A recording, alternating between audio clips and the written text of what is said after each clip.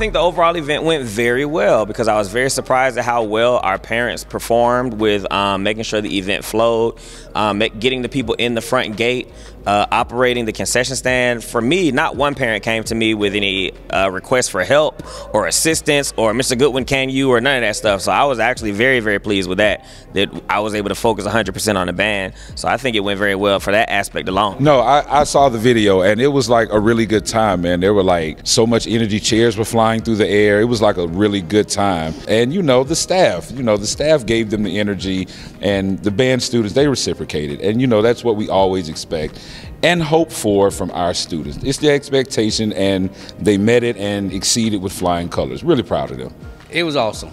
It was awesome, man. Watching our kids execute with all the distractions from the other band directors, with all the antics and all the talking, the Wheaties, all that weak stuff. But we showed who was eating their Wheaties before we came. So discipline we had, the fact that our kids were focused and didn't allow none of that stuff to take them off what we were there to do, that's what made it so lit to me.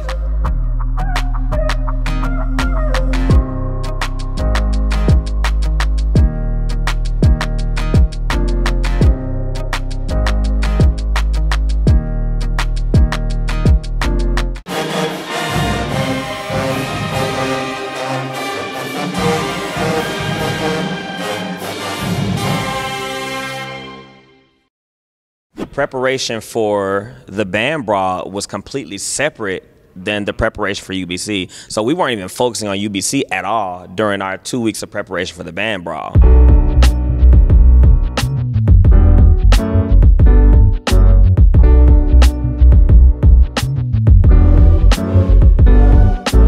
So for this week, we have to incorporate field show, which is definitely always a challenge because it's field show, you got to do technique and stuff like that. But that comes with a part of the process. It's always a push, and I'm always excited because I get to learn new, stunts and tricks I've never learned before, so it's always fun for me.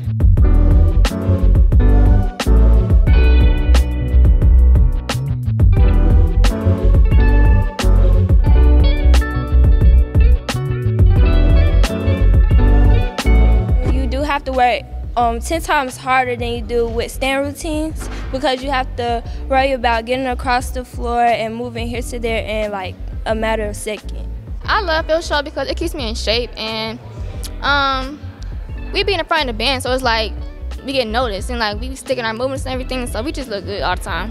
Like he mentioned, we have to incorporate a field show now, which, like he said, we weren't focused on it at all for the last 2 weeks. They learned this field show probably a month ago and haven't touched it since. I actually changed it. Like, I've added more choreography to it. I've changed the choreography that they were already working on or that they already thought they knew.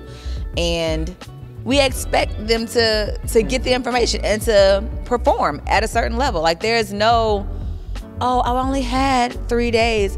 Nobody cares what you had. The audience does not care how many days you had to prepare for a performance. They just want to see the performance.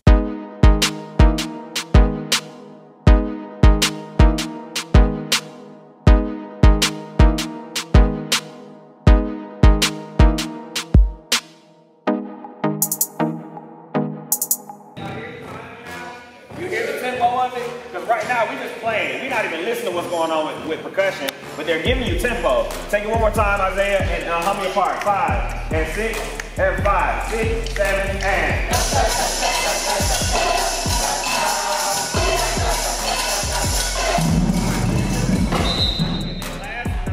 Last and not least, the next thing that's going to help you with tempo is what? Shorten it up. Articulation. Thank you very much. Our notes are too long. That's what's making us speed up or drag or giving us tempo. You would be horrible on reality TV. You would be awful. Don't get this guy. Right. He busts out laughing out of nowhere. So yes, if you articulate correctly, you won't have. When I first got here, like I was always the dance guy. You know what I'm saying? I came up with the dance routines. You know, just that creative part of the look of the band program and stuff like that.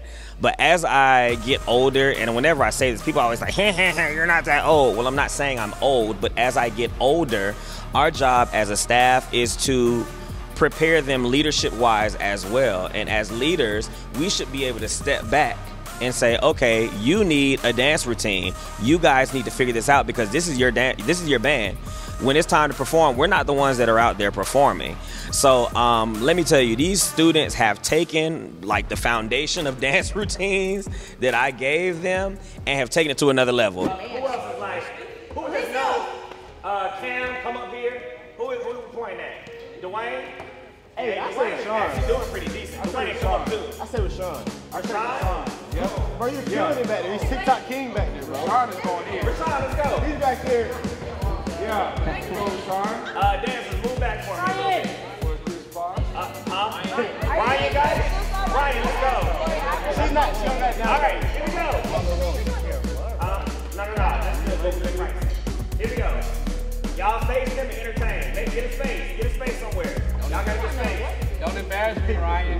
Get on the red. All y'all get on the red. Get on the red. So y'all in the line. Here we go. Here we go. Go ahead, get some pull out, percussion and Goodwin. Pull out, here we go.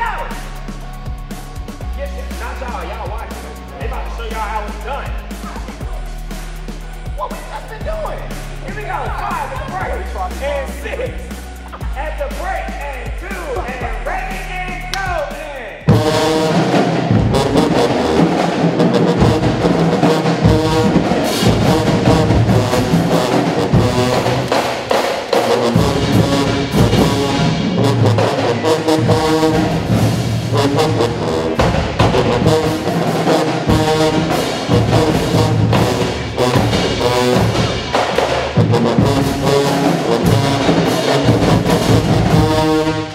Like, I understand there's this whole TikTok thing, which makes me kind of disconnected from this generation, but just the movements and the isolations and the visuals, like, you don't get that from many high school band programs, period. You know what I'm saying? They don't understand the actual purpose of the dance routine.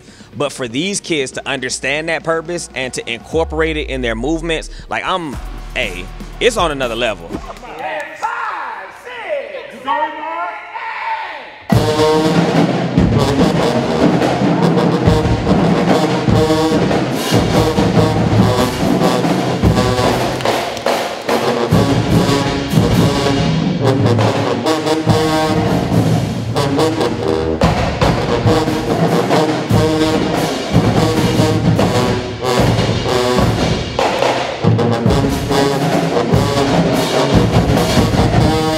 A lot of the routines that were danced at the Cardinal Band Brawl were choreographed by the students themselves, the dolls. So the same way that, you know, I put the responsibility on the students, that's how the whole staff prepares the students for leadership, things of that nature.